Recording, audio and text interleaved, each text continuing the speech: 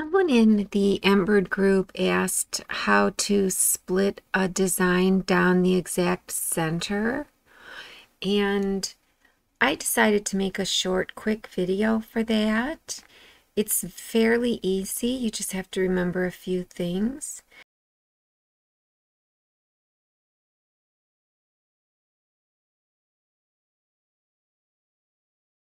So the first thing you want to do is you want to bring in a guideline, and you want that guideline to you want this guideline to snap to the exact center. So to get it to snap to the exact vertical center, you want to zoom in. And we can even go into stitches view so you can see that I'll be on the exact center. And I'll just go ahead and zoom in up here. And you can see I'm in millimeters, and right now you can see my big block for the grid is, it goes from 0 to 10. But with Embird, you can zoom in all the way to 0.1. See, now the block is 0.1. And that way you really know that your guide is going to be in the center. So now I lost my guide that I brought in, but that's okay. I'll just bring in another one because it's off, way to the left. So I'll bring in another one, and you can see it's snapping to the grid, and it just snaps right to 0, 0. And you probably don't even need to zoom in this far, but at any rate, I'll just click 1 to 1, or you can hit this if you have something selected, zoom to selected. So there's your guideline. I'll just grab this one and bring it back. And so once you have your guideline in, and I'll just go back into 3D, you can right click on the guideline. When you see this white plus sign, that means you're on the guide. So just right click, and you can select either one of these. I'll just select stitches below or rightwards. Now, since I have a vertical guide, obviously it's going to select the stitches rightwards. So I'll click that with my left mouse, and you can see that they're all selected. And then once they're selected, this icon up here will be, boldened. And if you hover over it, it says split. So you just click that. And now they're split.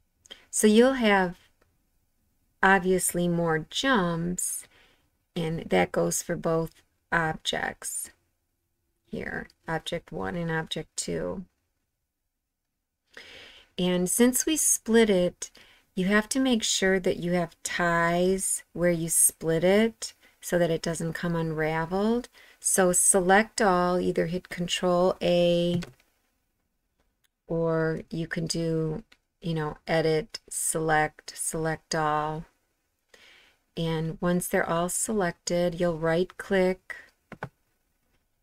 and you'll go to insert tie on off stitches. And the default, I believe, is 4, but I usually like to use 6. Now remember, it's gonna insert extra tie-ons and tie-offs on top of what's already there. If that's okay with you, then just go right ahead and click OK. Now, where this may come into play is where the outline stitches are, because extra ties on top of outlines can be very noticeable. Extra ties on your fills is not as noticeable. So if you wanted to make sure that your outlines still look good, you might want to just hit cancel here and back up and just see how many ties you have on your outline now. And if you already have, say, 6 ties on your outlines, then you probably want to delete those ties first on the outlines, and then come back, split your object, and so on.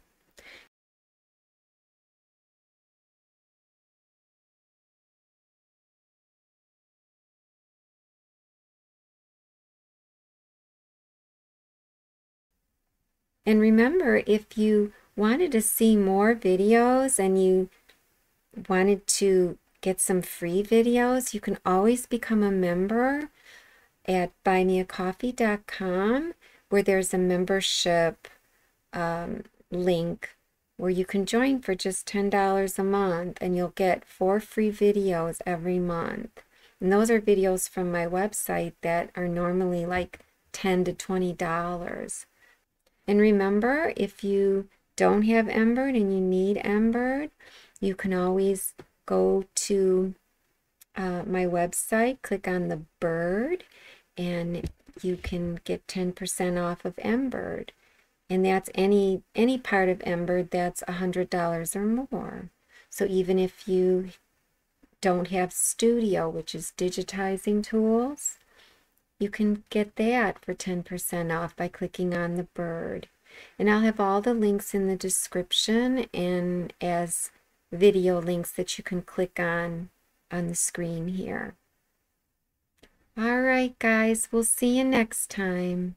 Bye-bye.